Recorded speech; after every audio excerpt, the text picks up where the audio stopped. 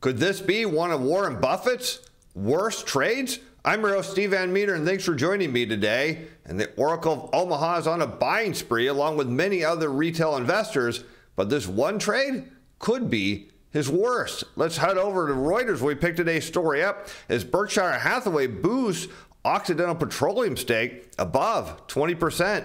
In a regulatory filing on Monday night, Berkshire said it paid about $391 million for nearly 6.7 million shares of Oxy between August 4th and August 8th. The shares closed at $60.04 on Monday and are up slightly since then. The share price has more than doubled this year already, benefiting from rising oil prices following Russia's invasion of Ukraine.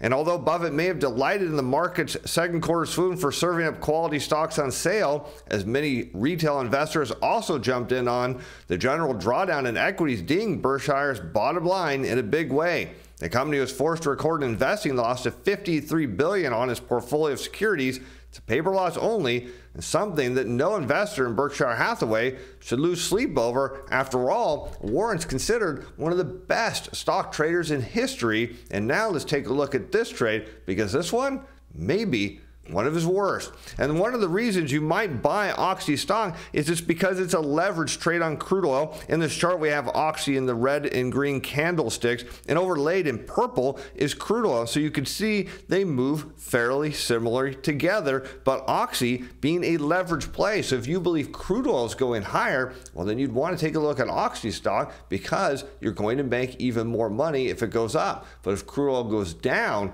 which I think we can make the case for, well, that means Oxy stock is likely headed lower. And with Warren, he's buying right in here around $60 a share. Let's take a look at where crude oil from a macro perspective is headed. And the first place we're going to start is the current new orders from the diffusion index from Texas. Now, it makes sense to look at Texas because that's the home of U.S. oil. And what do we see in blue here? As the diffusion index heads lower, well, does that mean that crude oil prices are headed down? Well, here you can see going back to 2018, the diffusion index started to head lower and crude oil prices slowly started to come down. Here you can see back in around 2015, the diffusion index headed lower, and so did crude oil prices. But how about going into the great financial crisis? Actually, starting in 2007, you saw new order growth start to slow and then contract. Crude oil prices continued higher and then came crashing down. And how about we head over to Philly, where we've got even more data on new orders. And certainly, what do we see here? The same trend, new order growth slowing, and eventually crude oil prices coming down,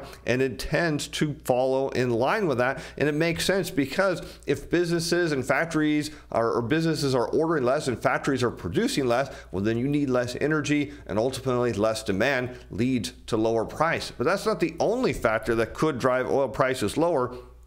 As we're starting to see the 4-week moving average initial claims head higher, well, what does that mean for crude oil prices? Well, you can certainly see that initial claims can rise so people can lose their jobs, and you can have crude oil prices rising, but ultimately you'll get a mean reversion there. And here we can see that claims were starting to flatten out and looking like they were going to turn higher as we're headed into recession before the pandemic. Crude oil prices coming down. Now, once again, claims data are heading up. But could it be all about the Fed? And maybe that's the big push, that if the Fed were to pause in September, which we'll talk about later in the show, which I think is highly unlikely, well, that has to be bullish for crude oil, not necessarily. What you see then is, of course, the Fed can pause, crude oil can rise, but as soon as the economy tilts the other direction and the Fed starts cutting, well, then all of a sudden you're going to see crude oil do a hard reversal lower, and that happens every time. So this could be Warren Buffett's play on war, but we can look back in history as well and see that war isn't always bullish for oil. But what we do know is if the Fed is starting to pause or cut later this year, well, that means rates are coming down, the economy's coming down, and crude oil is going with it. And there's one thing that doesn't have to come down when all that happens, and that's your portfolio. I'll put a link up here to Portfolio Shield in the description below, because it hedges with bonds. And when we know crude oil goes down, as you're soon to see, so do interest rates, and that's where bond prices rise. Because something else that came down today, was inflation. Let's take a look at what's going on here as the U.S. inflation runs cooler than forecast, easing pressure on the Fed as consumer prices rose 8.5% from a year ago, unchanged from the prior month, easing off their high of 9.1 with a drop in gas prices. As we've talked about so many times on the show, one of the big key indicators into the CPI is gasoline prices. We'll look at that in a moment too. As a consumer price index increased from 8.5% from a year earlier, cooling off from 9.1% in June. That was the largest in 4 decades. Prices were unchanged from the prior month as a decline in gasoline offset increases in food and shelter costs. The so-called core CPI, which strips out the more volatile food and energy components, rose 0.3% from June and 5.9% from a year earlier. The core and overall measures came in below forecast. And here we can see, looking at gasoline prices, so now we've got the consumer price index in blue on a year-over-year rate of change overlaid against the U.S. regular all formations gas prices in red, and you can see this strong relationship here because it makes sense. What do consumers put a lot of money into? Gas prices. What do they see when they're driving around? Gas stations, gas prices. It's where they get their expectation of inflation from and what goes into inflation, because again, we've talked about this before. The gasoline, energy used heavily in the manufacture of goods, the shipping of goods, transportation of humans and all kinds of things. We use it all the time. And so when it goes up, well, it makes sense. Prices go up. But when it comes down, what is that telling us for the consumer price index? That it is likely to head lower soon. But will that make a difference in September? Well, we'll get to that in a bit.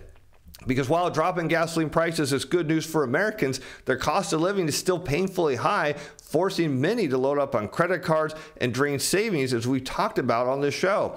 And after data last week showed still robust labor demand and firmer wage growth, a further deceleration in inflation could take some of the urgency off the Fed to extend outsized interest rate hikes. And again, we'll make that case, and I think that is highly unlikely, but still, American consumers are feeling the pain, even with a little bit of relief at the pump, because what you see is real average weekly earnings, or inflation adjusted average weekly earnings, remains negative at minus 3.6%. Here you can see on a year-over-year rate of change. That means wages are not keeping up with inflation, so even some relief at the pump is not making a big dent in consumers' pocketbooks. However, those gains aren't keeping up with inflation. As we said, a separate report showed that real average hourly earnings fell 3% in July from a year earlier, dropping every month since April 2021. The impact of inflation on wages has started to dent spending and will continue to do so, with the pace of personal consumption growth decelerating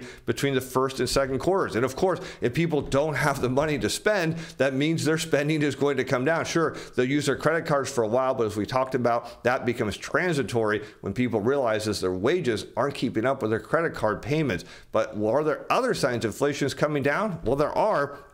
Because when we take a look at the core CPI, which excludes food and energy in red, we see it's hooking lower here on a year-over-year rate of change. We see in blue the headline CPI. And of course, if the core is trending down, the headline is going to follow it lower. We can see that throughout history, that where the core goes, headline is soon to follow.